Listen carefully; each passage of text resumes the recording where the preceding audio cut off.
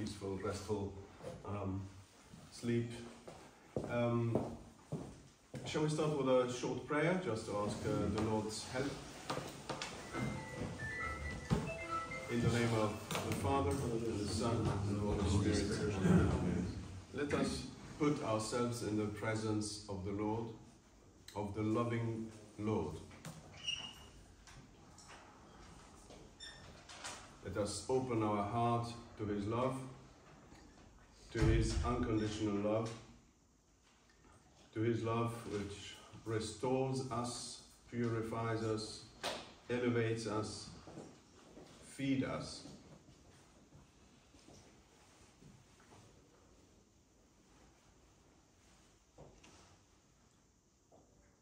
Let us entrust ourselves like little children to Mary. She knows the way to take us and immerse us in Jesus' love.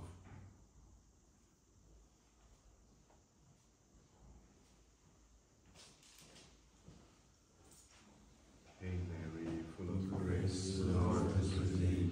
Blessed art thou among women, and blessed is the fruit of thy womb, Jesus.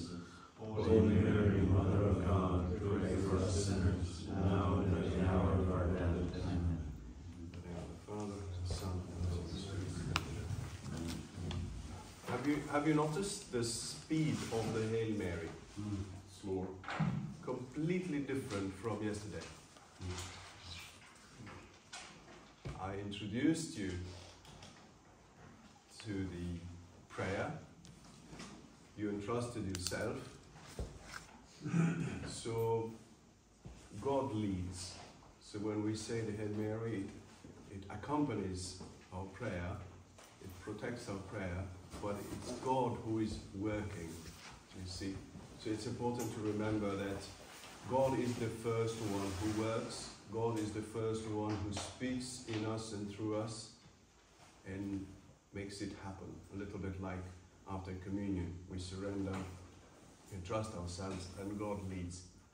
It doesn't mean that we don't do anything during the day. It means that during prayer, during this moment of connection with God, He is the one who knows who He is and how to bring us from where we are to where He is, which is, we don't know how, but He does it. So I hope you notice the difference. Anyway, so thank you again for having me this morning. It's really very good because it will help a little bit what we started to see together yesterday to deepen it or to add certain elements. Don't hesitate to grab one of these leaflets here. There are enough, and take with you if you want to share with some other people. I think the most important part, apart from, of course, you can read it, but the most important two things here are the website. The website is has a wealth of information, articles, and it sends you to videos.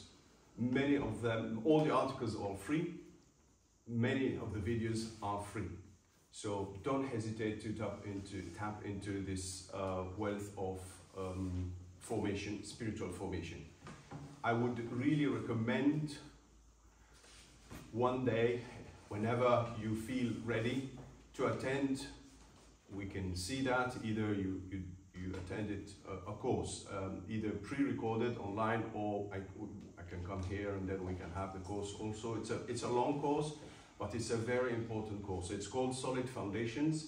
Check it online, go under courses, schoolofmary.org, courses. First line is Solid Foundation course, the entrance gate. When you find this course, read the syllabus. Read the syllabus. It's a long course. I used to give it to Carmelite novices in back in 95. And then was pushed by God, by His providence, to give it to nuns, and then lay people, and then since then everybody, of course, majority are lay people, and here we are. Okay, so don't hesitate to have an idea, because it opens your horizons and shows you the richness of, as Robert said, the richness of our tradition. we have on one hand an extreme richness, and on the other hand, in the reality, everywhere, a huge poverty. It breaks your heart when you see that why this richness is not conveyed. Okay, so in the School of Mary, you have this. We try our best to convey this richness. It's all Catholic, essentially Catholic, but it's huge. Okay, so now today, this morning, I will reinforce what we saw yesterday. I will add elements that weren't explained yesterday. Please go and read, check the website, check under Prayer of the Heart, check the videos. You have a playlist on YouTube. Just put my name on YouTube and then choose the playlist on Prayer of the Heart. Just watch it, re-watch it again, pray with it, and I hope it will help you. It did help many people, so no reason not to help. It's all a practical, visual also presentation of what is prayer. Prayer, the silent prayer is the most intricate, most difficult one. I'm teaching St. Teresa of Avila since 1994. So it's a long experience, plus St. John of the Cross, plus St. Teresa of the Child Jesus, of course, other saints. And, you know, until you start to see the trigger, it takes time. Even though it's in front of you, even though masters of spiritual life pointed to it, you don't see it. So I will try to convey these, I would say, these secrets of the silent prayer. Please don't ever think that this is the only way to pray. It's the common denominator, as I said yesterday, but in the same time, you have another form of prayer, which is Lectio Divina, which is listening to Jesus through the daily readings, which would be better on a daily basis. Listen to Jesus. We want to listen to Jesus, yes or no? We want him to talk to us, yes or no? Yes. He wants it more than you want it. He wants to talk to you more than you want. So why not sitting, learning to sit down and discern how to really listen to him and not to our imaginations, our thought, and so forth. So there is an important teaching on Lectio Divina, which comes, I would say, these are the two legs that make us walk. And these two legs, you find them in the Mass. The Mass has two parts. The first part is the liturgy of the Word. The second part is the liturgy of the Eucharist. And our life is about digesting one Mass. I would be happy with one Mass, but one real Mass, which is listening properly to Jesus, who is present and talks to us through the readings. We have a beautiful sentence in one of the documents of the Vatican II, which says, whenever the word of God is proclaimed, which means whenever the reader during the Mass is reading, Jesus himself is present and wants to talk to you in your heart. So there is a sacramentality, which means there is a communication of the grace of God during the proclamation. So it's not a reading, it's a proclamation. It's a sacred action. So Lectio Divina is the digestion of this word that Jesus comes to give me every day at Mass. So Lectio Divina is one leg, and the other leg comes from, as I said yesterday, from the very moment of communion. I received Jesus, I have a big treasure, but am I using this treasure during the day? It's stored, but am I using it? This is why, as I said yesterday, I need to enter, open the door of the tabernacle. We are living tabernacles. We open the door and we find Jesus there. This is why Teresa of Avila says, don't leave him alone. Don't leave him alone. What does it mean? He's inside of your heart, but where are you? Outside. You remember yesterday we saw that bit, no? That we can be outside, no? We can be outside. This is our heart, our conscience. We can be outside, busy with our attention. I can be working, but I can be here at the same time. With a bit of exercise, you can reach that point. You see? So I can be outside, but I need to enter and then enter deeper. She says, don't leave him alone, which means God, the living God, you received him in communion. He is inside of you. Well, where are you? You're out. You have richness. You received food for today, but you're not eating it. So prayer of the heart is in fact the digestion of the communion I received today. Or if I went, at least we need to go once a week, which is Sunday. So the storage I have, the food I have, is capable of feeding me, but I need to tap into it. So I need to enter and eat. Okay? So these are the two legs. The digestion of the Mass. Jesus came to talk to me. Digestion, Lectio Divina. Jesus gave himself to me. Digestion, prayer of the heart. They are not optional. They are the digestion process of the Mass.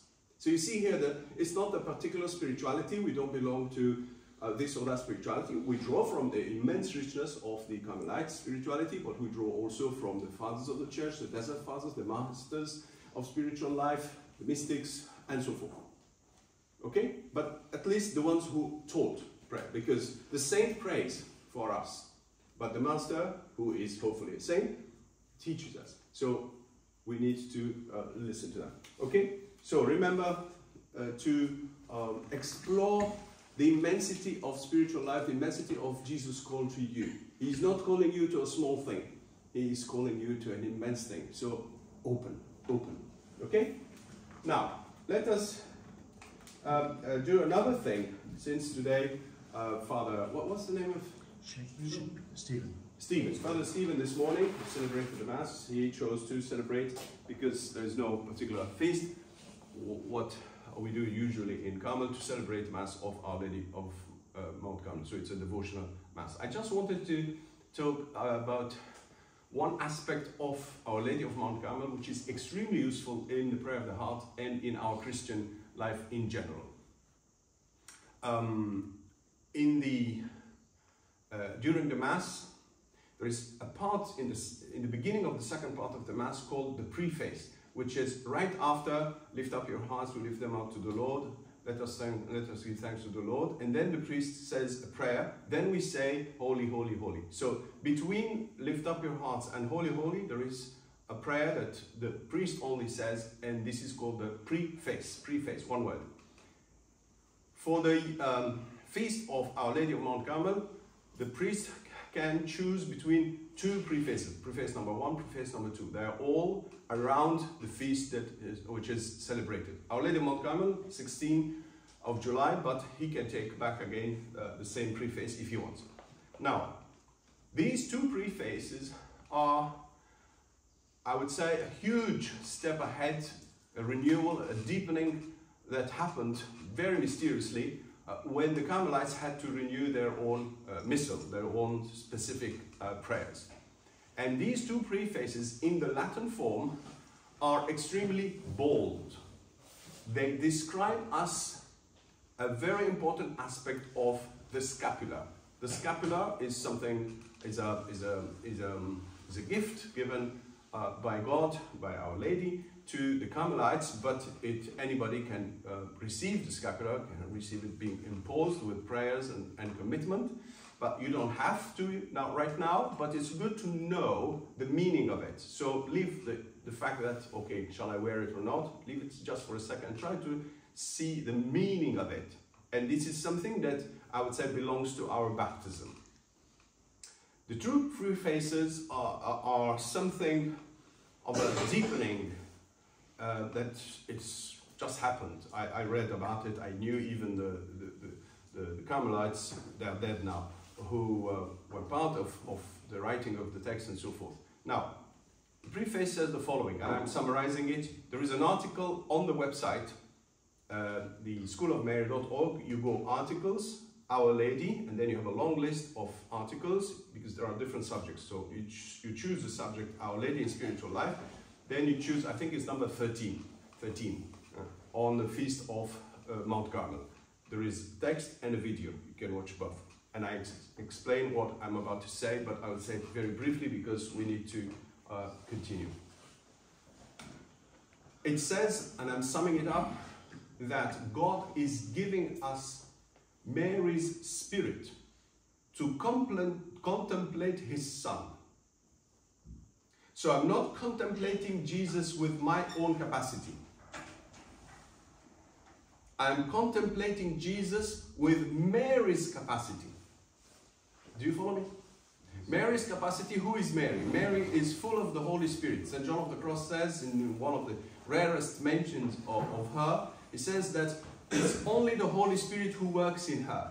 Remember also, she's Immaculate Conception, so there's no obstacles. There have never been any obstacle in her. Of course, she is offering her full collaboration. So, the incredible audacity here is to say that God is not asking you to imitate Our Lady. No, the text goes further deeper. The text says, God is giving you her spirit to contemplate her son. Her capacity, the way the Holy Spirit works in her, if you prefer to be more theological. And God, it's not finished. God is giving you her heart to love him and to love your brothers and sisters. So her capacity, the way the Holy Spirit works in her, is given to us. This height. So when you pray, you don't say, Mary, please talk to Jesus for me or intercede for me. No, your place is in her and her in you. So you are also high above. You see? You're not like right here, like this is, let us say, me, and this is Jesus, and this is Mary. So usually when we understand intercession or mediation, what do we say? We say, Mary, please talk to Jesus for me, or lead me to Jesus. No, the text says completely a different thing. The text says, this me here enters in Mary and is dealing with Jesus the way Mary deals with Jesus. So we are lifted up in her capacity, and then we love Jesus as she loves Jesus with her heart and with the Holy Spirit who is burning in her heart. Do you see the difference here between this type of weak mediation? I call it weak mediation. This is me. That's not the church. This is me. So, weak mediation, strong mediation. There is an article, one of the first articles, and please read it. Please read it. I explain this in the article. That the gift of God is much bigger than what we are understanding. This is why it's important. So the audacity of this feast, the deep meaning of the scapula, it says that St. John of the Cross used to speak very deep things about the scapula. And I guess it's something along these lines. It's just a guess because we don't know what he said. Okay? So do you see the difference here? Would you like to stay on earth where you are with your own capacity and say, Mary, please, can you talk to Jesus for me? So you don't even reach Mary and you don't even reach Jesus in a way, because there is a distance here. Would you like this, or would you prefer that one, which is lift me, put me in you, or give me, God is, I accept. Mary comes and visits her cousin Elizabeth. Mary comes to your place. She is the gift of God for you. The Immaculate Conception is given to you. She belongs to you. As St. Teresa of the Child Jesus says, you belong to me. Your virtues are mine. So she comes and offers herself as a gift, the Holy Spirit in her, of course, because her alone doesn't make sense. So I receive her capacity, and therefore the way I love Jesus, the way I know Jesus, is not my way, it's her way. Hence the importance of entrusting myself in her hands. You want something powerful, you want something strong. Paradoxically, offer yourself and put yourself in her hands. Let her lead you. Let her lead you. Please come and sit if you want. You see, let her lead you. So the paradox is here, is the more you entrust yourself, the better your life becomes. The more you entrust yourself in Mary's hand, the more she leads you. Your prayers changes. The way you spend your day changes. Everything changes. And strangely, you are stronger, but not stronger with your own strength. Stronger with Mary's intervention, God's intervention.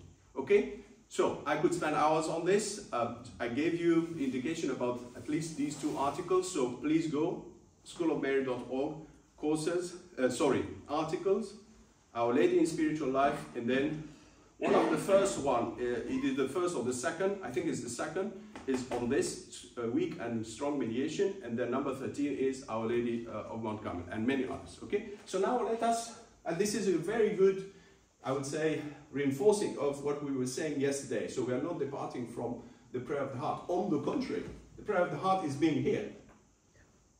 What is the prayer of the heart? It's just being here. When yesterday I said, offer yourself, entrust yourself to Mary like a little child. Why did I say little child?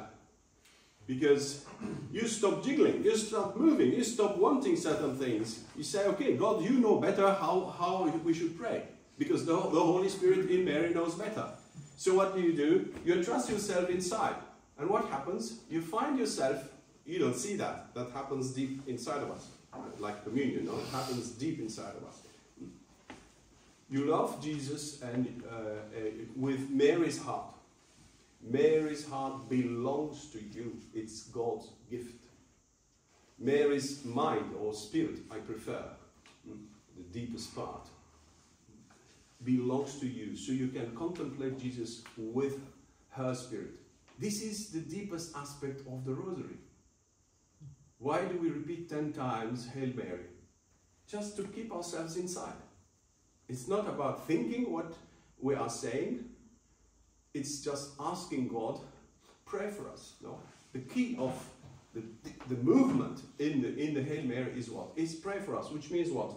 Take me from where I am to where you are. Introduce me in you. So when you repeat 10 times, introduce me in you, you are saying, just keep me in you. So this is why you can say it very peacefully, letting them work. It's like the Eucharist, it's deep. Okay, it's not something that you can change or move or see or imagine. You see what I'm trying to say? So, why do I say 10 times the Hail Mary? It's just as much as possible to maintain myself inside. Am I aware of it? Not really, but I probably would feel a better, myself more peaceful. But there is no direct access to this secret encounter. So you have the treasure. You have the treasure. You can be here at any time. Not only when you say the Rosary, during the day, hopefully, you see. Okay? So we go back to the, yes? Is the good thing then, therefore, to say to Mary, help us to pray? Yeah, once you, is it a good thing to ask Mary to help us to pray? Yes, of course, in general terms. But when you offer yourself to her, this is, you are doing it. You're not asking only, you are doing it. It's happening. In the sense that when you offer yourself, she immediately enacts this. You don't need to tell her, please, could you kindly just allow me to pray? No. As Grignon de Montfort says, no? You knock at the door of Mary, she says, Jesus, which means she's like a propeller, a rocket. She pushes you directly to Jesus. She then never keeps us to herself. Mary is constantly drawing us into Jesus and the best way, not our way, the Holy Spirit way. Okay? So Jan, that speaks to me of contemplation. It is contemplation. And being, a sense of being. It is, absolutely, absolutely. This is contemplation. This is the deepest part of contemplation, not the Lectio Divina contemplation. That's the prayer of the heart contemplation. When you read John of the Cross, when he talks about contemplation, when you read Teresa of Avila and she talks about contemplation, this is contemplation. Do you have access to it? It's deep inside. In this sense, yes, you have access to it. But do you see it? Do you visualize it? No. Be careful. We will talk about this. Okay? So just be patient. So it takes time. You need to listen to it 5, 10 times in order to in order for it to sink in. So let us go back, if you don't mind, to yesterday's example of the sea. You find now what I'm about to say. You find it in the book. I'll just give you the written support. So what I said about Our Lady is online accessible. It's on the website. But now what I'm about to say, you find it in this book. Okay, the book that Robert took. It's here. If you don't have it, you can have it. Now, this drawing. Let me explain it, and let me add now today important elements of the way the Holy Spirit works. So I need all your attention here. This is an example which conveys important theological truth. This is the sea. So all this should be blue. Just for you to understand. This is the bottom of the sea. I will explain. I'm just showing, describing the drawing, and then I will explain the elements of it. This is the sun. Of course, the sun is very far. The sun symbolizes Jesus himself.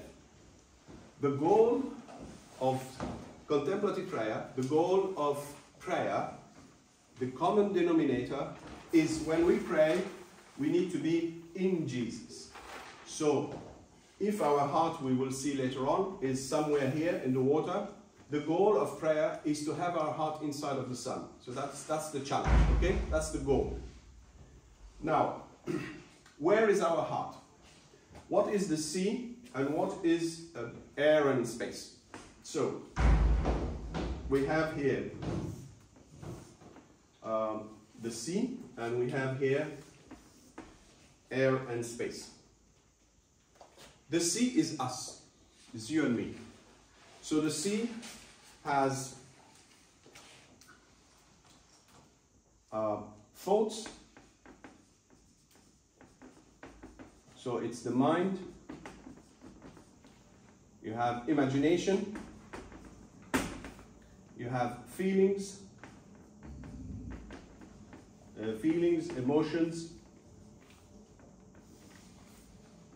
etc. Usually, even when we pray, we move inside of the water because we are between our feelings, our visualization, imagination, our thoughts. But the question is, are we here? And we need to be here. So moving in the water, moving inside of the water. Remember yesterday we said if I'm stuck at the bottom of the water, I have a chain here, so this is my heart. It could be stuck at the bottom of the water. And you remember yesterday I said this is in the case where you have an overwhelming issue happening. A big worry, a big argument you had, a state of distress. You are in that state. So the image of it here is the heart with this chain riveted at the bottom of the sea. So I can't move. And this is how we solve that. We said, entrust your problem, entrust your worry, entrust your state of distress to the Lord. Then, in fact, when you do that, you broke the chain. It doesn't mean that your problem is gone. Remember the question yesterday. It doesn't mean that you don't feel the problem like at all. You still feel the problem, sense that it's there, but you are freer to move your heart. Now, the sea in general means your freedom, your free will, your decision, and you move in the sea. So from the bottom to different levels in the water until the the surface of the water, this depends on us. With the general help of the grace of God. General help of the grace of God. I'm entering here more in a theological aspect. St. Teresa of Avila, at a certain point, I think it's Book of Life, chapter 14, paragraph 6, you can find all this online explained. Some of it is here, but more details are online. Under prayer of the heart. Under prayer of the heart. So, articles, prayer of the heart. The general help of the grace of God is given all the time to all of us. In any situation and in any grace or sin situation. Otherwise, we will never go to confession. If the grace is not attracting us back, we will never go back to confession. So the grace of God is still there. But it is called general. General help. It's like the blood in the muscle. You don't say, I ask God to give me some blood so I can move my arm. No, the blood is already there. But it's given. This is why we say help or grace. So moving here depends on us. So there is this part of the prayer which depends on us. There is something that depends on God and something depends on us. So see the movement of my hand. Something depends on God and something depends on us. And prayer is the meeting between two beings. God's being, this is the kingdom of God, and this is your kingdom, yourself. Remember, God respects your freedom, your free will, your decision. To an extent you can't imagine.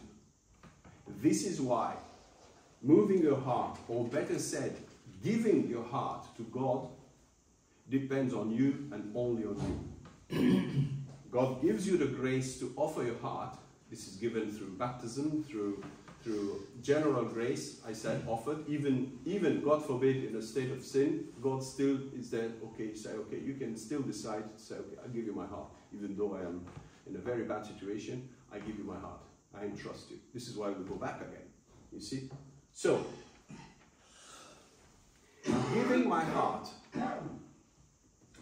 acknowledges the existence of, constant existence of this grace given to us, to each one of us, and is necessary because it's the manifestation of your desire. It is the manifestation of your desire to be, to enter in prayer, to enter in Jesus' heart. But the maximum we can reach is the surface of the water. The maximum we can reach is the surface of the water. And this is what God is expecting. Remember the beautiful passage from the book of Revelation. I am at the door, I'm knocking at the door. If you open, I will enter. So to open the door is to bring the heart to the meeting point. Who is at the meeting point? Yes, the Holy Spirit, but allow me, I prefer to say Mary. Okay? When you say Mary, you say the Holy Spirit, otherwise there is no sense. It doesn't make sense. So Mary is here to take your heart and introduce your heart in the Son. How quickly she does it. How quickly the movement from here to there occurs. If you really offered your heart, how quickly from here to there. Look at my hand. Like this. There is no moment between offering your heart and then being taken by Our Lady, the Holy Spirit, and introduced in Jesus. And introduced in Jesus means what? He gives you His love. This is why yesterday when I defined prayer of the heart, I said it's an immersion, being immersed in His love. But immersed means drinking. When you receive communion, you are drinking, you are eating, even though you don't have the perception of it. But once you receive communion, and if you spend 10 minutes or 15 minutes, or if you come back to it later in the day through prayer of the heart, you are drinking. This time you spend in silence and in prayer, the prayer of the heart, is a moment of feeding. It's like having a meal. This is why the Carmelites, for instance, have an hour of this in the morning, an hour of this again in the late afternoon or early evening. Entire hour. Why do we do that? Because you're eating. You need it. We need the roots of our being, the hidden roots of our being, like a tree. We are like a tree. We need to feed ourselves with the water and the sun. The water is the prayer of the heart. So it's upside down if you want the tree. We need our roots to be immersed in Jesus. And the visible part of the tree, that's Lectio Divina, that's receiving the light of His word. So just leave that for a moment. So we need to feed our tree with water. We need to water our tree. Okay? So, now, let us continue. God says, I want you, I would like to immerse you in me, but I need to have access to your heart. Heart here symbolizes all your being. So you decide to give your heart or not to give your heart.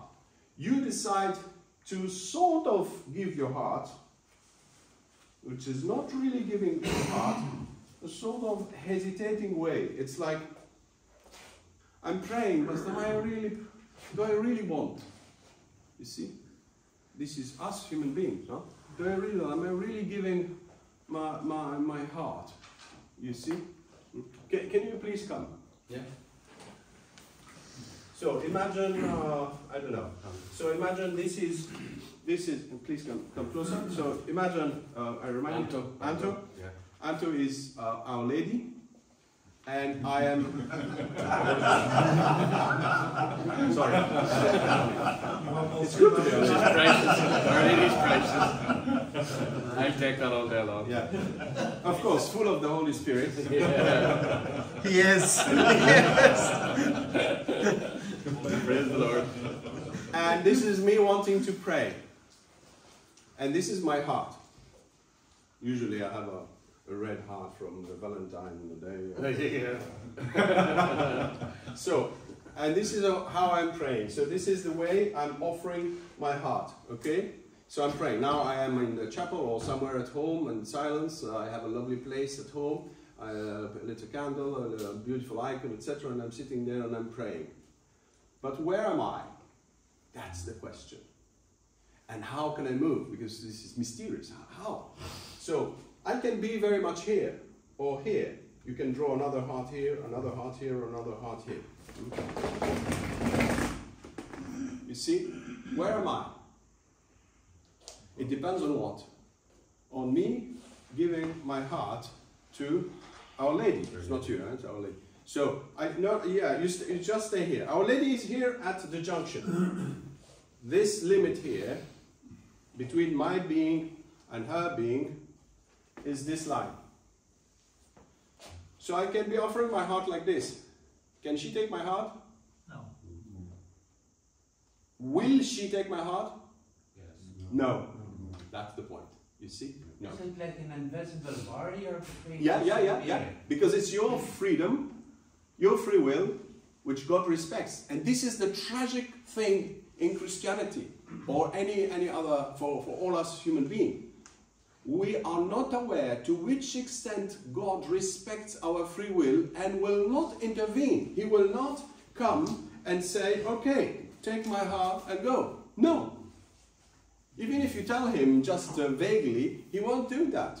How do we break that invisible barrier? Say again? How do we break that invisible Well, barrier? I'm about to explain it. I'm about to explain. Right. So, if you do this, now please keep your hand extended. Yeah. So this is the constant attitude of Our Lady. The constant attitude of God. He is at the door. At the door of what? The limits, the barrier, as I said, the limits, the frontier between His being, His sovereign being, sovereign area, the kingdom. Now we call it the kingdom of God. Now this is the kingdom of God, all this area. And this is my kingdom. But I would like to enter in the kingdom of God. No, if you do not become like children, you will not enter in the kingdom of God and so forth. But there are conditions. So one of the conditions is to be like a child. But also to frankly clearly, straightforward. Give my heart. No, you see what I'm trying to say with the movement of my body. No, or a bit like this. No. Like sometimes you shake hands with people, it's a clear, frank, man to man, good. You see?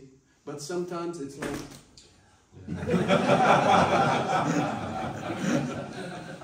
is this shaking hands? Did you really put your hand in the hands of God?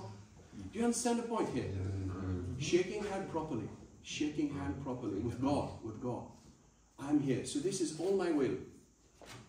All my will. I'm okay. It's a handshake. Yeah, proper one. Okay? Not too strong, because he's rather the one, he's God, not you. But all of you in his hands. Do you see what I'm trying to say? So prayer is this. You're asking how? Otherwise I could be shaking my hand like this. Or I could be for an hour like this. And he is like this. So please remember this. When you pray, when you receive communion, when you say the rosary, when you say the divine office, when you attend mass, you can be like this. During the day, you can be like this. You can only do that if you have a relationship with Our Lady, that you have to trust. Of course, without trust, And that's it's where not most possible. people don't have that relationship. That's the Okay. problem. And I just say something's coming to my heart. Well, I was with my sister yesterday, and she's a little child. The child's only 1.5, but he's very clingy to his mother. Now he's running after, clinging to her wee dress. That's his mother. We have to understand that we are children of God. We're made in God's like and image.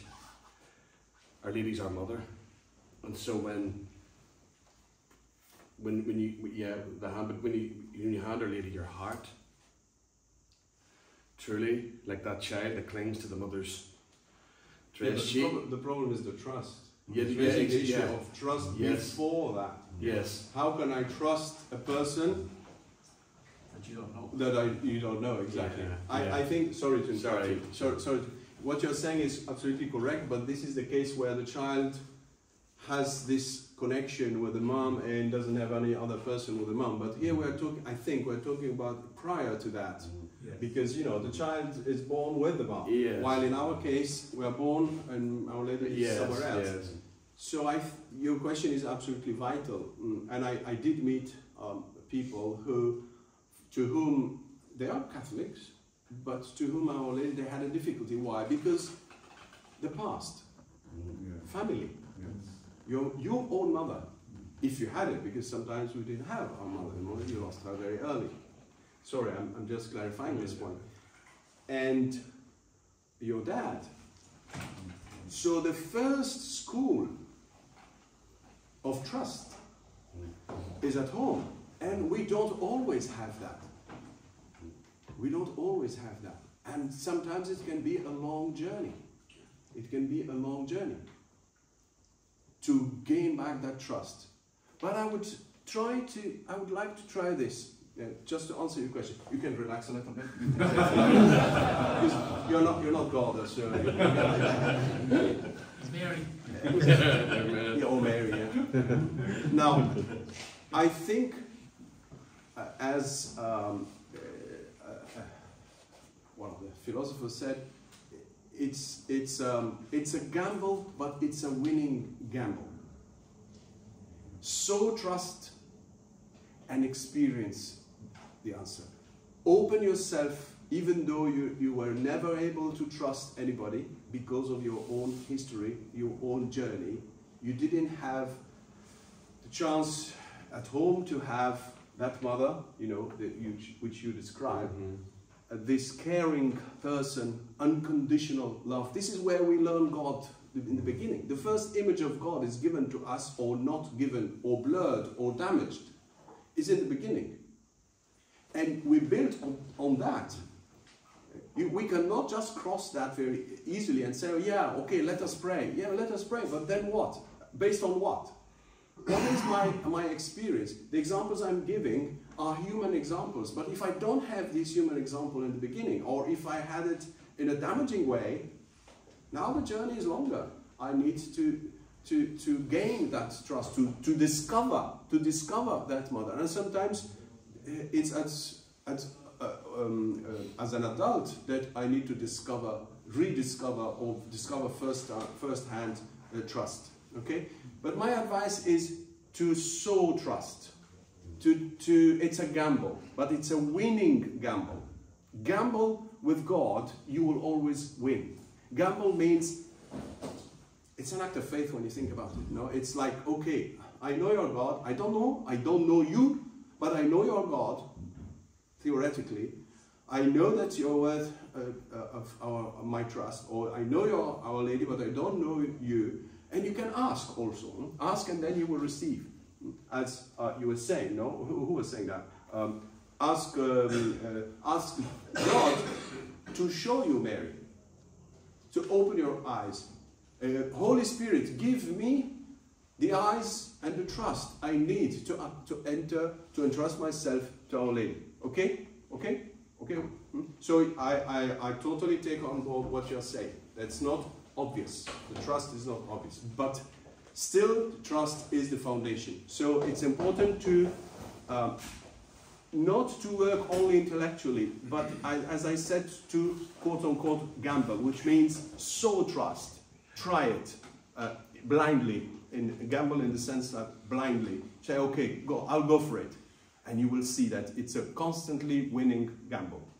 Yes? Sorry, probably a stupid question, but no. I was just going to ask you, was there any exercises for trust? Because, you know, if you're doing, there are practical exercises you can do with people to gain trust, etc. You know, the falling or doing it at heights or stuff like that you can work those with a group of people.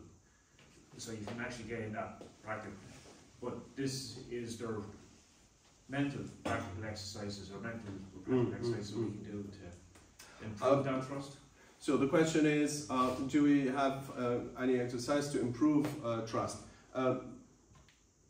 First, I would underline the delicate aspect of your question, which is when you are with a person who has serious difficulty to trust, you can't just enter like a bulldozer in his life or her life. You know, you have to go gentle and listen first to the person, and you will be maybe the first bridge for them toward trust. So the exercise is yourself, is your trust in them. I remember a dialogue between a gentleman and Padre Pio. He said, "Oh, I don't believe in God." They said to Padre Pio, "Oh, I don't have the trust." So Padre Pio said, "But God believes in you." You need to hear that. So they need to hear you. If you are the one who is leading, I think it's important to remember that you are the bridge at a certain moment. You become the bridge. If you have that trust and you are talking to a person who is struggling, you need to be very gentle and understanding that yes, this can happen and how it happened, and listen. Receive the person in your heart. Hospitality, spiritual hospitality. Receive your brother in your heart. Of course, this requires, you know, to have been received myself and discover my own poverty and my own limitations and my own human, what's the word in English? Wreck? I'm a wreck. What was it? We sing it in Grace, the beautiful song on wretched. Wretchedness. Yeah. Wretched. You see, so when the closer we get to God, the more we discover. You can rest.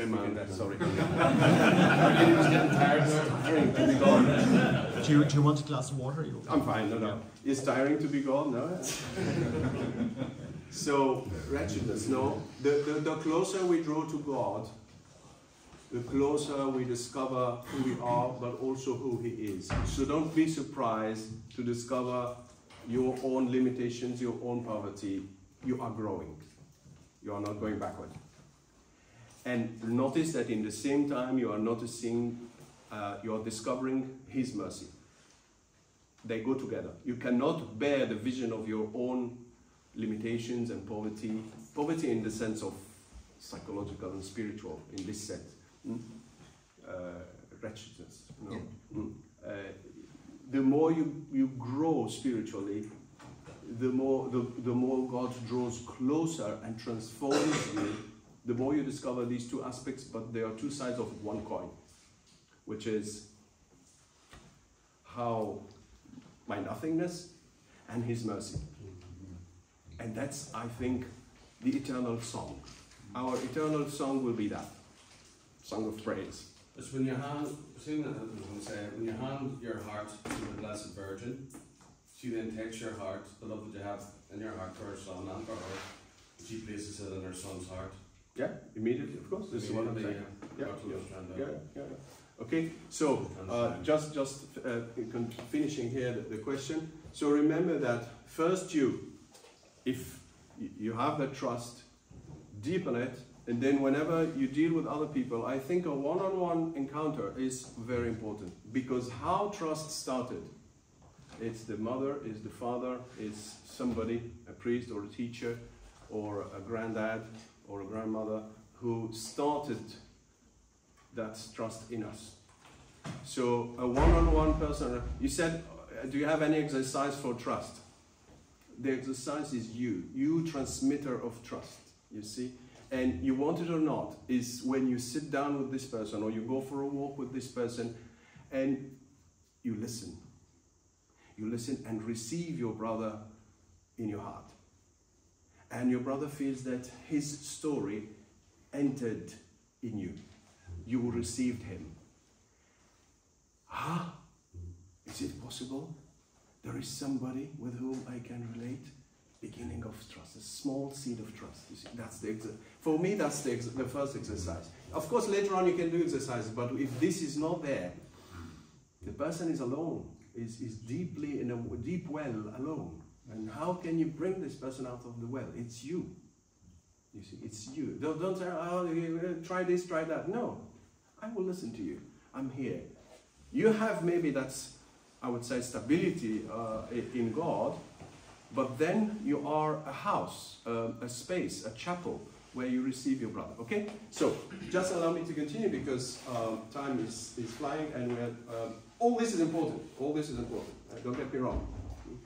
So providing we have a little bit of trust here, I offer myself like a little child, totally, unconditionally, in the hands of Mary. She takes me and introduces me in her son. Now, please notice the difference between this area, working in this area, and him working, God working in this area. This is the kingdom of God. And this is your own kingdom. Okay? So, offering, moving in the water from wherever you are here, you are here, you are here, to the surface of the water depends on you. God will not force prayer on you. Exceptionally, yes, He can give you a strong grace, but that's an exception. Don't base your spiritual life on the exception. Base your spiritual life on a growing relationship where you are still free, till the end. Okay? So, please remember the difference between moving in the water and Him leading us in air and space. Okay? So you offer your heart, she comes, takes your heart, and put it there. Now,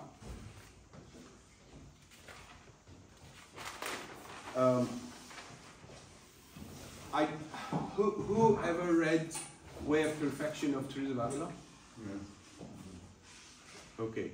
So we'll leave that right now because I don't want to overwhelm you with concepts. It's better to grow in the. Nothing. Okay. If I have two more, that will be great. Yes. So now, yes, going back to the what we were saying yesterday, the issue of distractions. So there's another drawing that I'll make right now to help you. And the drawings are in the book. Let us for now take 2 minutes in silence, because I want you to feel the vulnerability of your mind and imagination, your thoughts. Okay? So, just imagine, no, I'm not here, we are in a chapel, we are praying, so you are in the presence of Jesus, of Mary, and like a little child, you're offering your heart to Mary.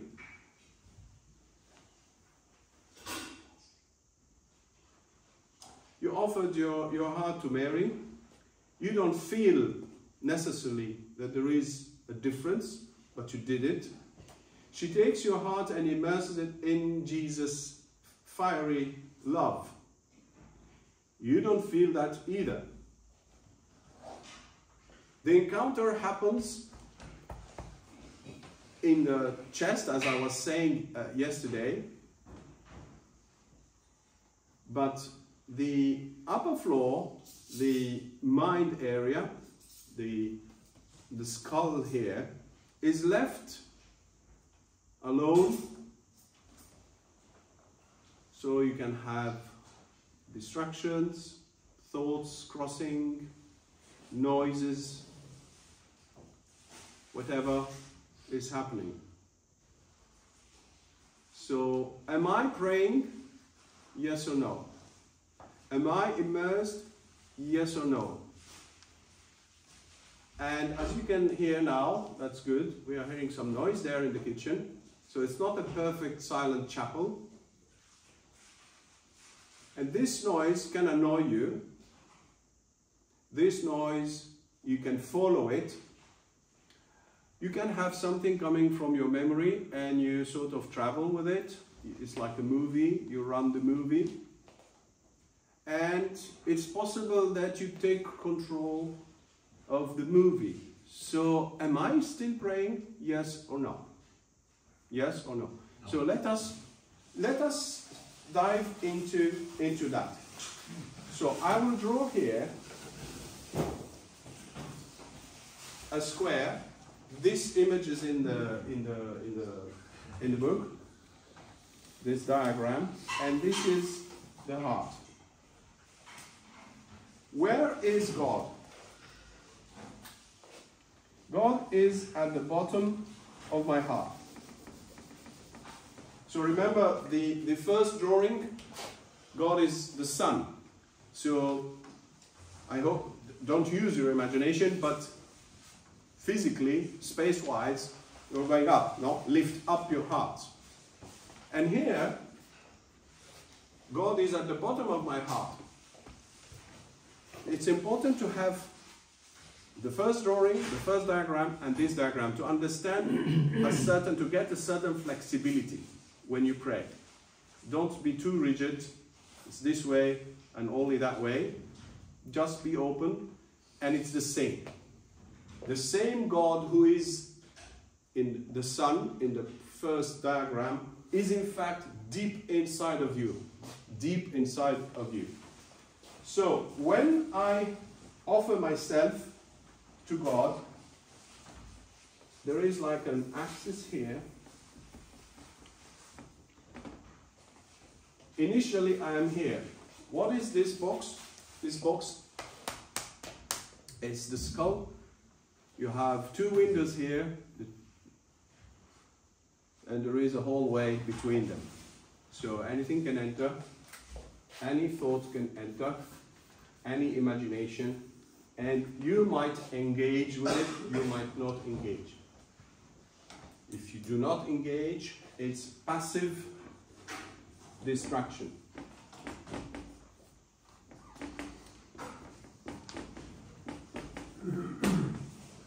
If you engage, you start to follow, or you get upset or something, then it becomes active distraction.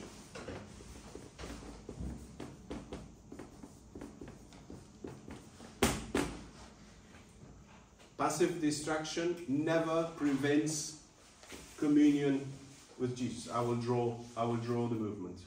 Just give me a sec. Active distraction, very probably, because you are asking the question, am I praying yes or no? I don't know. So, if I'm just listening to the noise coming from there, that's fine. But if I get annoyed by this noise there, which I am right now, it's me who is taking the lead. When we say active, means you are taking the lead. So you took yourself and went back again. So normally, when you offer yourself, remember, surface of the water, you reach this point. So this is the surface of the water, but upside down. And then God comes, or Mary comes, she's waiting here, so it's upside down, huh? Takes my heart, and put it inside of Jesus. I hope you see from where you are what is happening. Okay, so she takes my heart and put it inside. So that's the movement upside down. I offered myself, this is the maximum where I can go. But the desire, the yearning desire of God is to take my heart and put it inside of Him and immerse me. So this is water and this is space, air and space. Okay? Now, what is happening? Now, if I offered my heart, now my heart is here. So here there's nothing. But still, I can hear. I can, some thoughts can enter. Either from outside, a flying thought, or the devil, or from my memory, bringing back some thoughts, some images, and they're here. That's fine. If they're passive, you are still here. But if you take over, like, it's annoying me, that thing, why is he doing this, what happened? You are taking control over what is happening here. So God says, okay, you want back yourself, here's yourself. You see how God is very flexible. God is not over-controlling. You offered your heart, He takes it. But if you want your heart back, He says, okay, fine. You want to take the lead. You take the lead, that's fine. So I go back here. Imagine you stay with that for 10, 20 minutes, annoyed, or busy with your mind, or tempted, or you had ugly pictures or images crossing in your mind. That happens, no? When you pray, expect that it can happen, and it's just nothing bad about you. Remember that this whole way doesn't belong to you. It seems inside of you, but it's not you. It means in the sense that, you know, this is open here, and this is open here. This hallway is like when you go to the cinema. You're watching a movie. They're fighting in the movie. Are you fighting? They're killing in the movie. Are you killing? Do you have to go to confession after? No. Why? Because you weren't active. You were passive. You're watching a movie. You're not involved. You may be involved, by the way, yes. If the subject touches you, you can be very upset, you can cry, you can be full of rage, and you might hate this or that, depending if it's a documentary or not a movie, etc. You see what I'm trying to say? You can take part, take sides. But if you're just watching a cowboy movie, killing each other, it's just some fun and that's it. So they're not, first, they're not killing each other. Second, you're not really totally involved in the movie, you're just having some relaxing time and that's it. So you are in a passive state. You can still be there. When we are at Mass, the beginning of the Mass, in the name of the Father, the Son, and the Holy Spirit, amen. The Lord be with you and with your spirit. The Lord be with you and your spirit. Your spirit is with the Lord. Do you see my finger here? Your spirit is with the Lord. So from the beginning of any prayer, and more so the Mass, it's important to be in God, to attend Mass in a completely different way, where God is taking the lead, and it is my choice for Him to take the lead. You are still free. If you want to take yourself back, you can take yourself back. But you want to be at the level of the Mass. You want to be at the level of this altar of the Lord. No, I'm referring to the vision and at Knock. No, you have this lamb, and these angels are moving. What does it mean? Something is happening. The only thing that was moving, Our Lady's not moving, yes or no?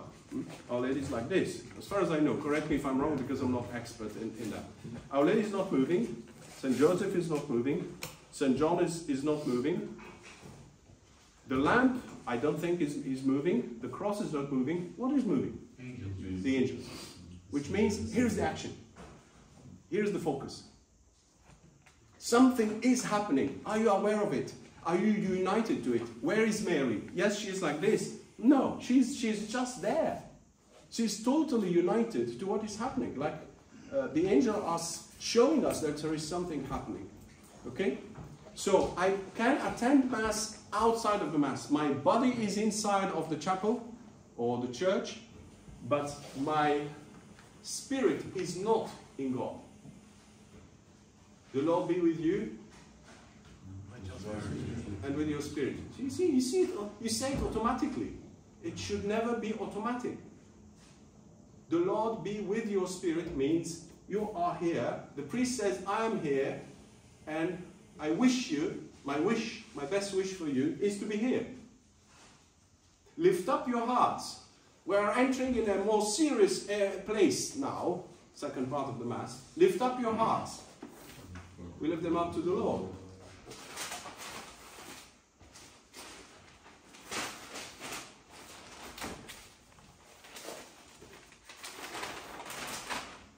I can be at Mass here, I can be here, I can be here, I can be here. If I'm here, I'm immediately there. So, the Lord be with you and with your spirit. All of us are here. Lift up your hearts. Lift up your hearts. We lift them up to the Lord. We lift them up to the Lord. He took us, and we are inside. What do we say when we are inside? Let us give thanks to the Lord. Why? Because He took us and introduced us in Him. You see what's happening in this short dialogue? Lift up your hearts. We lift them up to the Lord. See my finger? We lift them up to the Lord. Let us give thanks to the Lord. When we give thanks, we are not here. We are not outside. We are already inside. Let us give thanks to the Lord. Yes, it is right and just to give thanks, etc., etc. You see what I'm trying to say? So, now, an added element to help us deal with the distraction. So distraction are normal. They don't, if they are passive, they do not prevent us from being united to Him deep, deep down. Please remember this.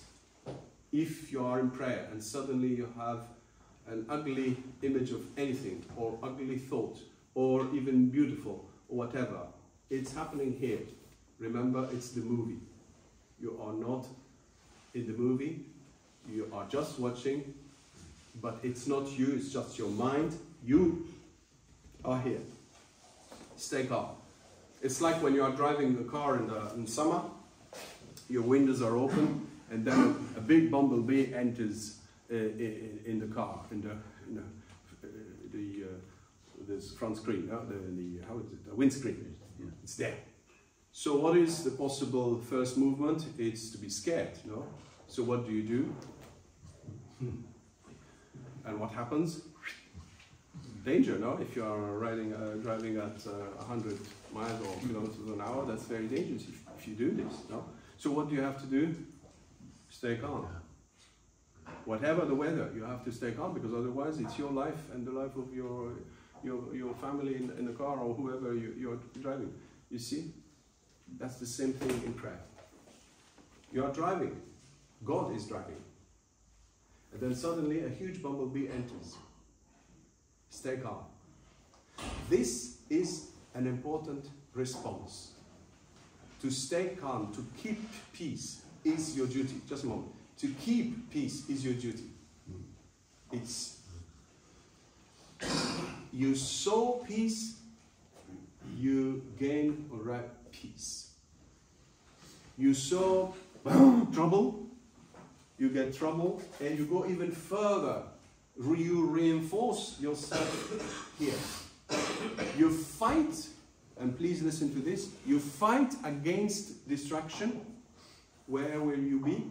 Distraction is happening here. You were here. If you fight against distraction, where are you? You came back. So you are reinforcing the bumblebee importance. The bumblebee has no importance. The cowboy move in front of you, killing each other, there is no importance whatsoever. You are seeing it. I accept that. But you are not part of it. Stay calm as much as you can.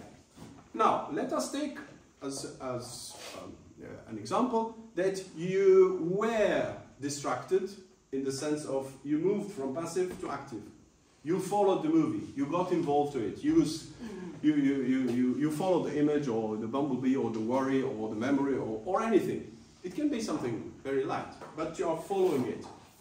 And you spend 10-20 minutes after on it. And then after 10-20 minutes, you are in adoration, like we will have this afternoon. And then suddenly you realize, oh my God, that's 10 minutes. I was like, woo. Now, what do you do? So let us take it from that moment on. What do? You discover, you become aware that you spend 10 minutes or 20 minutes of this long hour, instead of being with the Lord, fighting or being distracted, as we say, being distracted by anything that happens in your mind or in your imagination. What do you do? First possibility is you get upset with yourself, disappointed with yourself. Again, I did it. Again, I fell into it. I couldn't control myself. I couldn't keep the calm. I couldn't say what Jean said. No, I couldn't do what he said. What are you doing? Compounding it. You're compounding the problem. Yeah, you're not. Choose the most direct way to go back. Choose the most direct way to go back to that state. What is it? Offer yourself again. As if you are starting again. This is why I say, people can ask, but John, I don't know, am I really distracted or not? I have doubt, am I really praying or not? What can you do? Repeat gently the act, like the waves against the beach or the shore. No? Gentle waves. So from time to time, you repeat the act. Because you're not sure, because we don't have access to this area. This is very deep in us. No? It's like communion. You receive Jesus' body, you receive Jesus' divinity. Have you touched, have you sensed his divinity? No, you might sense something, but usually no. You have some recollection, okay, fine, but you don't have direct access. But who has access to Jesus' divinity is your spirit or heart. So I don't know if I am connected or not, if I am drinking him or eating him or no. So what am I supposed to do? Okay, say you have a doubt, gently offer yourself again. So repeat the movement. Even if you have to repeat it 60 times during the hour, repeat it. If it's gently done, in peace, that's fine. Okay? So, let us go back to the case. Now, I spent 10-20 minutes very upset with my, very distracted. What is my reaction? If you get upset, you're losing time. You are creating more distance because you are reinforcing your presence here. It's like you. There is too much of you in the story here. What is the shortest way to go back? Offer yourself again. Now, you will say, but Jean, I lost 10 or 20 minutes of the hour of adoration. How sad, no? I'm voicing our human calculations, no? 10 minutes, 60 minutes, I lost 20 minutes, how awful. how awful I am. No, I lost all this. No, no. He doesn't look at how long, the length of the time you spend in Him. He looks at the quality of your trust when you decided to take the short journey back. You say, He can get upset with me because 10 to 20 minutes lost. Then Jesus is upset with me. What did we say yesterday? God is unconditional love. He loves not because I deserve to be loved, which in general is what we think. No, He loves us because He is love. In a way, He is disabled. God is disabled, not mentally disabled, but nature disabled. He doesn't have a bad nature. He is only goodness. Constant shining, constant flow, constant fall, like the falls, Niagara Falls, no?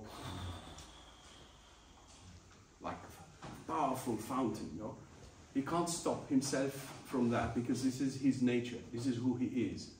So when you pray, you are in front of this God, not the God of your imagination. You are in front of the one who cannot stop loving you. But you want to deserve to be loved. You want to pay for your love. You see, that's our problem. We pay for everything. We pay for everything. There's nothing free in life. You know, maybe the love of our mother, sometimes even not even that one. But we want to pay for everything. We need to learn that with God we don't pay. That's the difficulty. We don't like it. We want to earn. Right. We want to earn His love. We want to earn. No, you will not earn God's love. God is love. Full stop. So, get used to that. Change your habits. Change the way you think. Everything is free. Look at the nature. Look at the sea. Everything is free. Did you earn it? Did you pay for it? Did you make it happen? No. The sun is there. Did you make the sun happen? No. Did you make your heart beat? No. So everything is free. So let us change the mentality. Our life is based on earning, paying the money, earning this, deserving that, etc. Merit. Yes. No, this is not how God works. So if you spend 10 or 20 minutes away from Him because of your weakness, because of an active distraction, whichever reason, when you come back, don't ever think that He's upset. Don't ever think that He is upset with you because you lost time. Don't lose time thinking that. You're losing time, precious time. Just throw yourself back again in His arms. Believe. You don't have that trust. Believe in that. Try it. Throw yourself and try it. Jesus at a certain point says, you don't believe in me, that's fine, but try what I'm saying. At a certain point in the Gospel of St. John, he says that. I love that. He said, you don't believe in me, that's fine, but try what I'm saying and see if what I'm saying is true or not. You see? So, try the good God. Our world doesn't function as God functions. This is why our vision of God is blurry. It's twisted. It's distorted. So it's a long journey to learn this unconditional love. It's a long journey to accept that I'm not paying for it, that I don't deserve it. No, I don't deserve His love. He is love. It's difficult to fathom. It's difficult to enter in contact with such being, and this is His being. Okay, so you don't lose time. Yes, I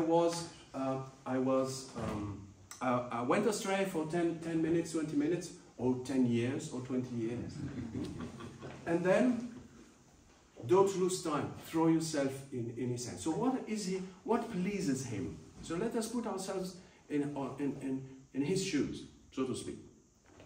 What pleases Him? Is it Is it the fact that you spent 40 minutes out of the 60, so the 20 lost, 40 minutes or 60 minutes out of 60? Is this what pleases him? No. What pleases him is that you lost 20 minutes, but when you came back like this. You didn't doubt. You didn't doubt. And to give you an example of his reaction after the 20 minutes, remember what the father of the... please come in, come in. Remember the father of the prodigal son. You remember the prodigal son when he comes back? Is the father waiting for him inside of the house? No, he's outside. He's at the limit. Is he when he sees his son, what does he do? Does he say, oh, come you, B, or bastard, no? Can go inside and clean yourself and then we will talk. Go to the living room and then we will talk. No. What does he do? He's dirty. God is pure. He is sinner, God is love. He has a heart. Sins have no interest. Sorry to maybe disturb you with this truth. I'm not a left-wingist. I'm deep in Catholicism. But what matters in his eyes is that his son is here. So don't let your sin become bigger than you. In your mind. The importance of your sins become bigger, become an obstacle or a screen between you and God. That's not God's perspective. What does he do? He hugs him. And the text says he hugs him at length. Some of the translations, of course. At length. Why? Because it's his son. It's him, entire him. Sins, they don't matter. Why? Because he has him. He finally has him. Because the son came back. You see? So, you lost 20 minutes. You lost 20 minutes. Fine. But what pleases him is your acceptance to be hugged back again rapidly. Do you see what I'm trying to say? He says, oh, I like that. He says, I like that. He's not creating problems. He's not creating obstacles. He's not upset with himself. He's not saying, I lost 20 minutes. No, he, boom, like a bullet, came back. You see, you bounce, and the more you grow spiritually, the better you bounce. In the beginning, when we sin and do certain things, we sometimes need 3 days, 3 months, 3 years to come back. But when we grow spiritually and fall, because we fall, it's not bad in the sense that we learn our place. We learn His mercy. But we bounce better. We don't stay on the floor for 3 days, 3 weeks, 3 months. We stand up immediately because we accept His extended hand and say, okay, stand up again. It doesn't matter. I want you. You see? I want you.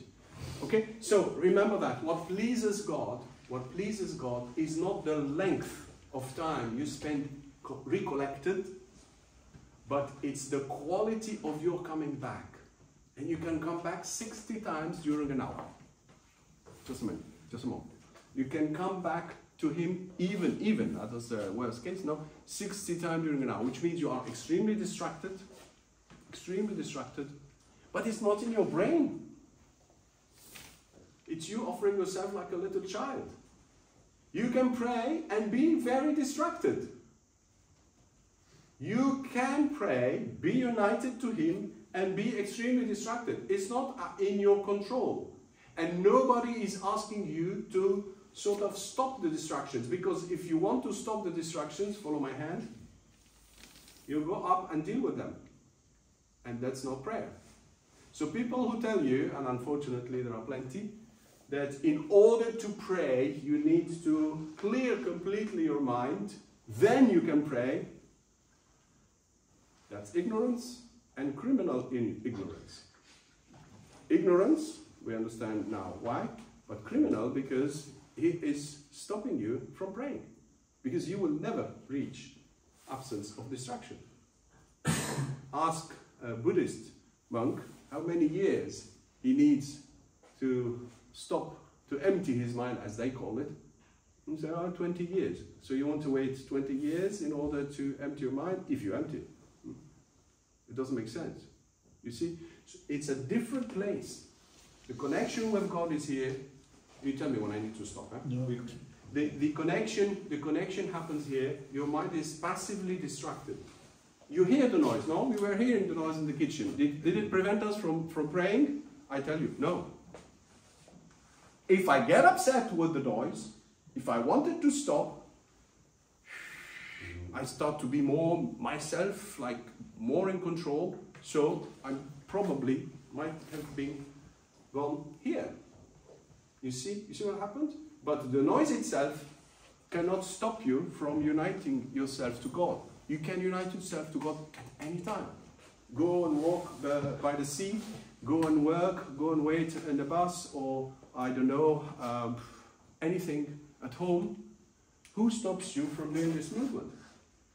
I know in the beginning it would be a bit difficult in the sense that the distraction could be a little bit overwhelming, but offering yourself can happen at any time, especially when you pray. If you start saying the rosary, like we did this morning, we said one Hail Mary, but the quality of that Hail Mary was completely different.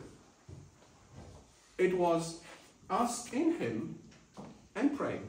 So our words were accompanying something happening here. One final thing. Now, to lessen the influence of the distractions on our heart, we need a little bit of protection here to keep that encounter safe. And this protection is, while I'm praying, as I said yesterday, I hold my rosary. You don't have to show it to everybody. You can discreetly have it in your hands or in your pocket. And what are you doing? You're saying the Hail Mary, the rosary, Father Hail Mary. It's like almost unconsciously, automatic, routine. You're saying it. But when you say it, you sort of put a gentle screen. It's not a total screen. It's not totally opaque. It's semi-opaque between the brain, the mind,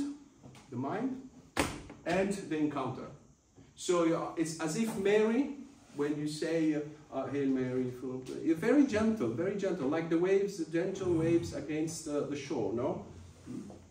It's as if Mary comes and does this. Not totally, that would be a special prayer. It does happen sometimes, but don't expect that to happen every time. It's just one from time to time. She does this. She protects this encounter. So when you hold your rosary, I know it looks funny when you say, I repeat, hold your rosary, and repeat the Hail Mary while you are praying. You acknowledge the weakness of the mind.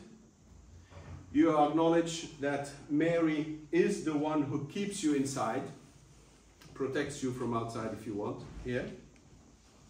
You acknowledge that you say, pray for us, sinner. Now, the key of the Hail Mary is pray for us. Pray for us means take us from where we are to where He is. Pray means this. Move me from here to that. Pray for us means take me from here to there. Okay? So I repeat it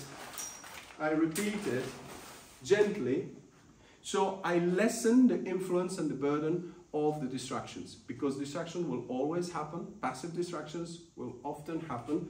Don't worry, you just keep repeating gently.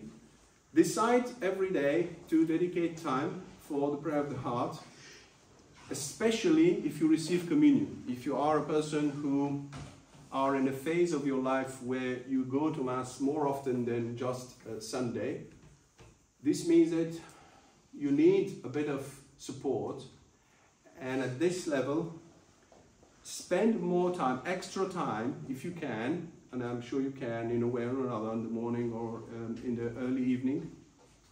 Spend some extra time just practicing prayer of the heart. 20 minutes, 10 minutes, 20 minutes. It can go until an hour by shot, each shot. And then what do? You do that and you remain immersed. Why? Because you receive Jesus and now you're open and you stay with Jesus. So you are drinking.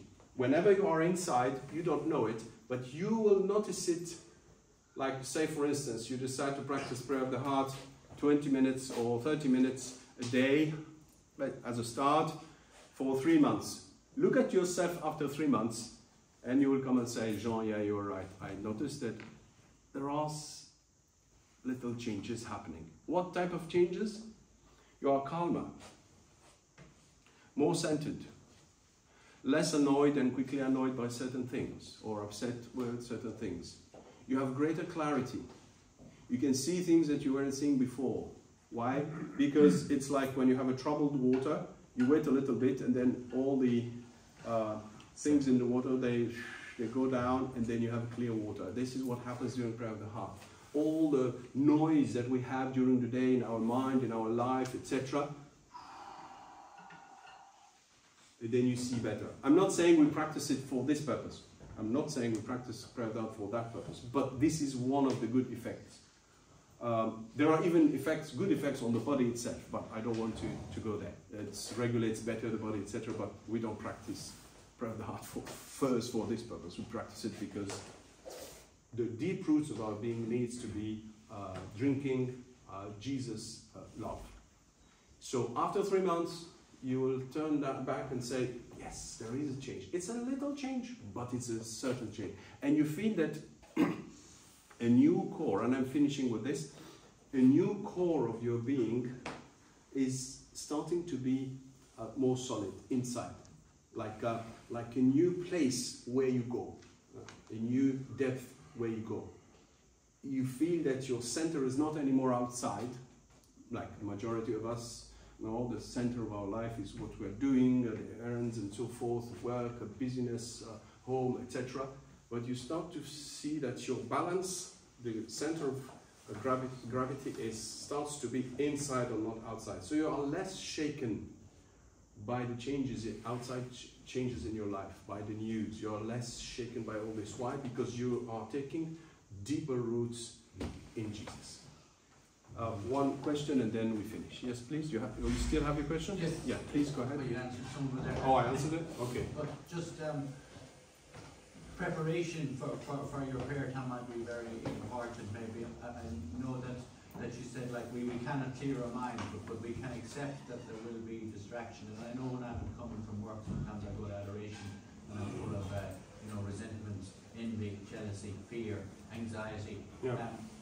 And I have to surrender them as Yeah. soon as I go into the church and say, I shouldn't be feeling these, Jesus, but I am, and I'm giving them to you now. Correct.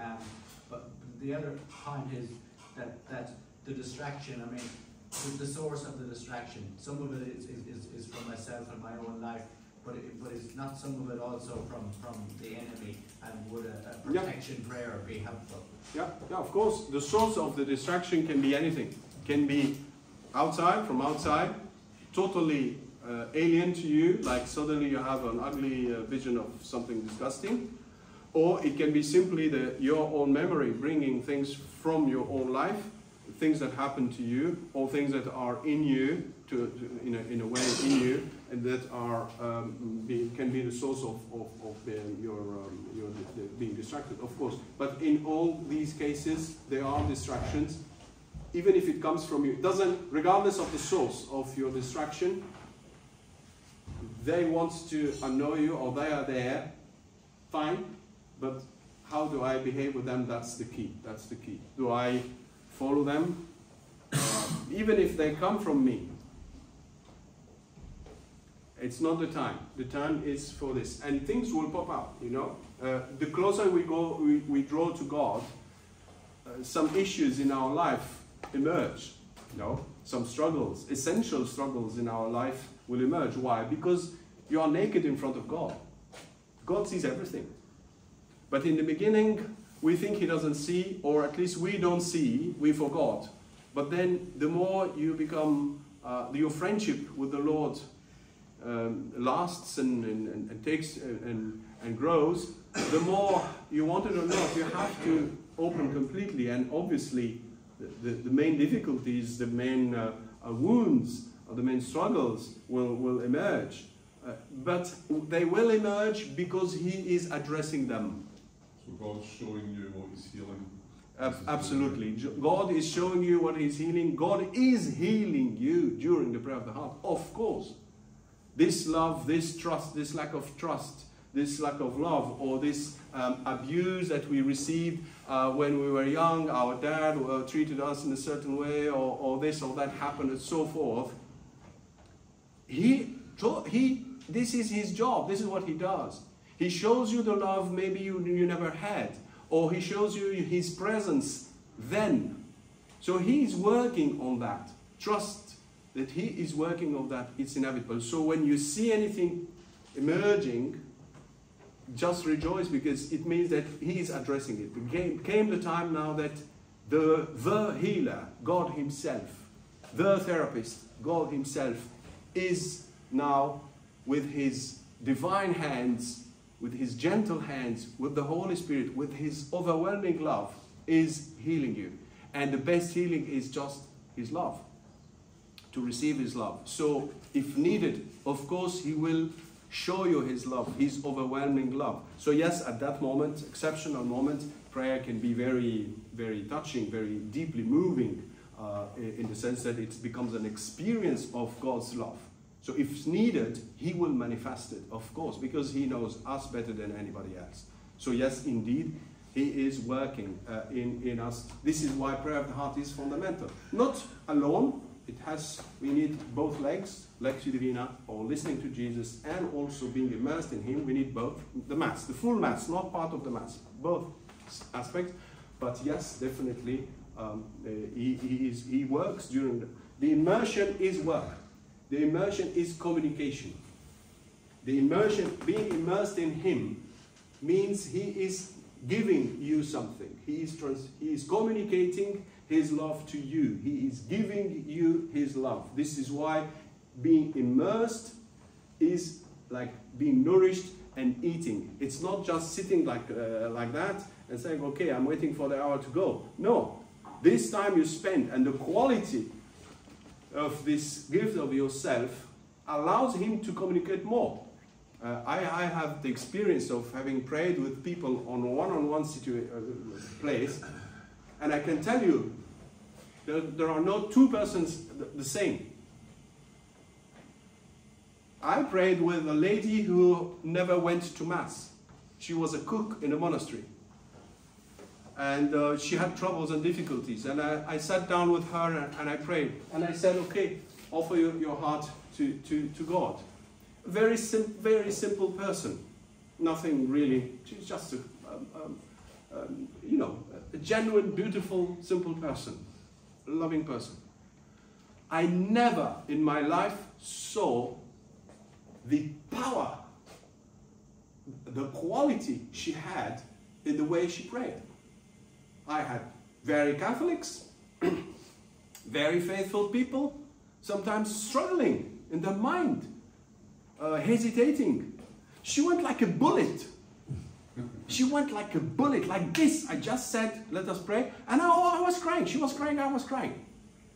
Why? Because of the quality of the simplicity. If you do not become like a child, you do not enter. That's the difficulty for the adult. It's an adult decision to become a child. Not to regress, psychological regression, oh, I'm like a little child. No. To become like a child is to reach this quality. We are back again to trust, no? To this trust, to this surrender. We do not surrender easily. We still keep a little bit. And be careful. He won't steal your heart. Please come, just for a second. I can give my heart. Take my heart, please. No. I'm still holding on a little thing. He will not take my heart. Very good Catholic. Very active Catholic. But there is a little thing in my life where I didn't give it to God. I'm not planning to give it to God. And I'm praying. I do this, I do that, I go here, I go there. Oh, yes, very fervent, etc. There's a little thing I'm not giving to God. I know it, I know about it, but I decided that this area, I'll leave it for myself. Do you think my heart is in his hands? No. Do you think he will take my heart? No. No. Thank you. This lady went like this. I prayed with people, their imagination went, oh, I'm imagining myself with Our Lady, and she took me and said, I said, no, no, no, you are too much in your mind. You went back here. No, you are blocking yourself. Why? Because you are back again to this box. The simplicity of offering yourself to her. That's it, not more. Or you are withholding something. No, I prayed one day with one. He said he was like a rock at the bottom of the sea. He was here. Couldn't move. I was praying. Nothing moving. He's praying. I'm praying. Not moving. I said to him, is there anything wrong? And a big thing unfolded. He said, yeah, many years ago, I thought God was calling me, and that, you know, a big long story. And he thought that God was upset with him, and then he couldn't move. A good guy, but misunderstanding between him and God. Misunderstanding between him and God. He thought this. He thought that God wanted this, that God decided this, and he acted therefore this way. So he was like a stone at the bottom of the sea. He couldn't move. I prayed with him. And I was shocked. I felt like it's cold. It's like not moving. I said, what? Very gently, I said, is anything wrong? And the whole story came out. He told me the entire story. I said, no, that's not God. You see, what did I say? That's not God. So misconception of God. This is almost 100% our case. That we think God in a certain way where God is completely different. So make your prayer, God, reveal yourself as you are. Jesus, reveal yourself to me as you are, not as I think. Shake my certainties. Shake my conceptions of Jesus, of Catholicism, of faith, of this, of that. Just you come. I'm happy. Just change. If it needs to be changed, just change. Thank you. Okay.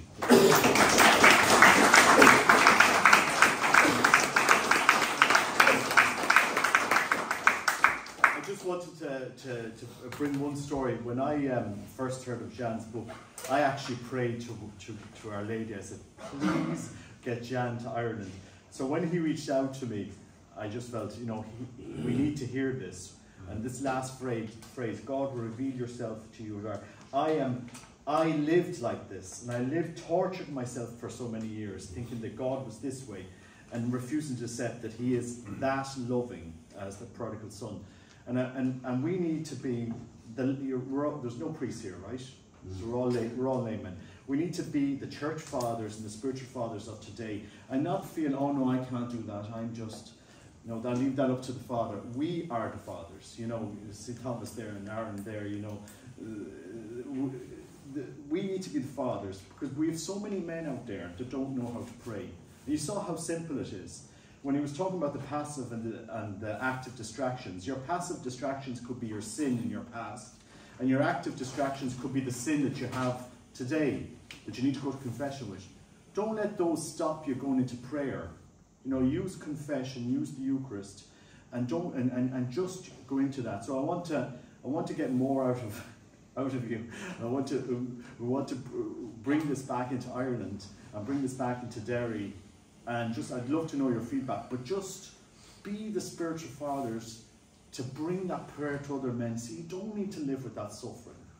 You don't need to live with this that's going around in your mind. You don't want to. Whatever you've experienced, you don't need to live there. You can be somewhere else. You can be with God. Do you know? So that was what was the message I wanted to get up to Derry. Was not Robert Nugent's image of God or blogger of God. Because who am I at the end of the day? You go to Him. You have a relationship with Him. Don't be feeding yourself on what I'm saying. You go to Him, because at the end of the day, we should be like Our Lady. Just go to Him. Get out to Him. You know, we should spend more time with Lectio Divina. Do you know what I mean? If we're really true, don't be feeding yourself too much off the social media side of the faith, which is, we're trying to reach people that don't know the faith. The quality time you spend in prayer is marvelous. You know, it'll feed you.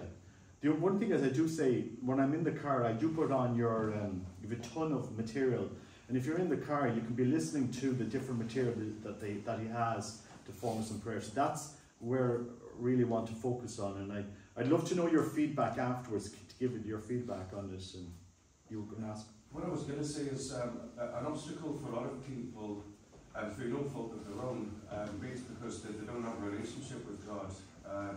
You know, an obstacle for a lot of people is, you said yourself, God really does respect our freedom and our free will, but a lot of people don't realise that, and they're quick to think that anything that bad happens, you know, is God's fault. What they don't realise is that if God intervened all the time, that would be an abuse of our free will, you know, and he's not the helicopter parents, you know what I mean? So I think if there needs to be an awareness spread about that, and then I think people would realise then that, I don't like saying onus because it's not really a burden. If I know that God isn't an obstacle to me, you know, and, you know, I think then it would be easier to take that first step and want to engage in a relationship with him and make the whole praying from the heart thing a lot easier, you know, because I realise then that God's not responsible for anything bad that happens and from our problems, you know.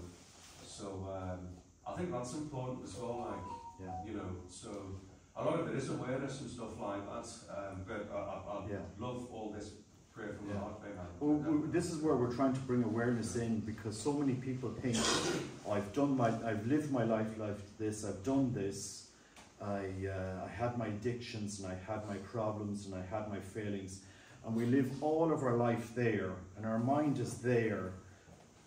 What ultimately happens to you if you live in that negativity? You step into it. Isn't like this? We see this in Derry. You know, we have to step out of that and look at the correct image of God, because we've been sold, like Father Shane yesterday was talking about in his talk. He was talking about this incorrect image of God that we had in Ireland, this kind of dictator God. You know, if I sin, God, he's going to punish me in hell. We were so focused on saving people from hell, we never showed them heaven. This is the prayer of the heart, is heaven. You bring heaven down here, and we're in heaven. We are literally in heaven. So the frustrating thing for me is I don't have the qualifications that you have but we'll explain it to people, and we'll step them in, just so they can start having a relationship. If we did this for 3 months, I guarantee you'd be better. And then people would say, oh, there's a change, because there is a change if we pray. So, like, this is the message I want to get to Derry this year. That you have to be the Spirit, the church fathers, every single one of you. Don't care where you've been, what you've done, what sin you've committed, or what addictions you had. Doesn't matter. God takes that, and now we are the church fathers. We are the fathers. That's what we're called, to be fathers. And we have to father those that don't know how to pray. So it doesn't matter how, don't care where, actually God is going to use whatever past you have, and he's going to use it for the good. So that's what he does. So we use this, and we transform this city with this. If we don't believe in this, because I fundamentally believe in it. All I had to do was pray. Later, I prayed to our Blessed Mother, I want Jan here in Ireland, you have to get him here. He contacted me, you remember, you know the story. I prayed, I said, I want him in this. And that's the fruit of prayer, because if I ask God, he does it. What's the fruit in this? We will be men of, make your life the prayer of the heart. Because I know we think this is the hour, but if you lived your life in the mentality of the prayer of the heart, what are the passive distractions? Your past sin. Can't change that. You leave that to one side. You go back into your heart. What are your active distractions? Sin that I have today. You deal with that. Lord, I offer you my sin. I go to confession. You put in a priest. I offer you my sin. I'm very sorry. Please take it. And you're back with God. If we did this, our life is the prayer of the heart. And then we're using this as the prayer of the heart. We will transform ourselves. We will transform our society. I think, if you know what I'm saying, I think to really enter into the heart, to keep your heart with God, there's one thing that isn't really ever spoken about, and that's the enemy. the enemy of God's children, because you're made in His like and image. And this isn't a negative aspect, but you know, in Ephesians 6:10, we wrestle not against flesh and blood, but against powers and principalities. And the powers and principalities aren't exposed enough, because it's the powers and principalities that shackle us in our sin. Yeah. It's, remember, Satan is, when's the last time you hear a homily on Satan? Right? He's the great accuser, right? He's the deceiver, he's the liar, he's the destroyer of truth. He's before the throne of God all day, accusing God's children. Look what they're doing now, look what they're doing now. God is a God of love and mercy. But it's important to understand why we're being held back, because there's a spiritual demonic element that attacks God's children, because we're made in His like and image, and it's not spoke of enough, Robert. Yeah, I know, but because it's Him that holds you back from entering into your heart. It's Him that makes you feel guilty. It's Him that wants to shackle you and weigh you down so that you can't enter into your heart. But to that I would say, just be careful. Yes, but we have, as you said, we can decide. You know, as Satan can't. We have free will, and he can't come into our life unless we accept. Yes. And the same with God. You know, we have free will, and that's why I'm saying make the effort to do this prayer of the heart. You know, make a conscious effort to live your life in the prayer of the heart, because we have to put our will into this. And if we're doing this, you will see others change. And it's so simple. That's what I want to get. It is so simple. Satan, you know, you've had this, you know, if we have the rosary and the Eucharist, we have this protection. Because we just live, and we just live in a simple way. We protect ourselves with the rosary and the Eucharist. We fall, we have addictions, we get, if we keep focusing on the falling, we'll never get back to Christ. But my point is, Reverend, it's the enemy that wants you to focus on the fallen. Yes. He's the great infiltrator of the mind. He's not exposed enough, he's not talking enough. It's not to focus on him, it's to expose him, so then that you to know that you're covered by the merits of Christ's precious blood, that He hung on the cross. Yeah. He died for each and every single one of us. Yeah. He reconciled his precious blood reconciled us to the Father in heaven. But it's the liar and it's the deceiver. And when you know that, then you can enter in here, because you don't have a guilty conscience. Exactly. You know that you're bought and paid for at a heavy price. Elaborate slightly on what Anton says there about he says that God respects all our respects. The devil doesn't have no respect. Sorry? You says that we have to allow them to enter in. Yeah. The devil doesn't have no respect at all for you, so he's always going to be. It's all, but I know that, but sometimes we put so much emphasis on Satan, we don't understand, okay, we have to understand that God is more powerful than him. But we have tea here. We have tea here. If we could keep going. Wait a second. Brennan retreat to be very successful. Great talks, great food, and great heat. So you should get the 3 today.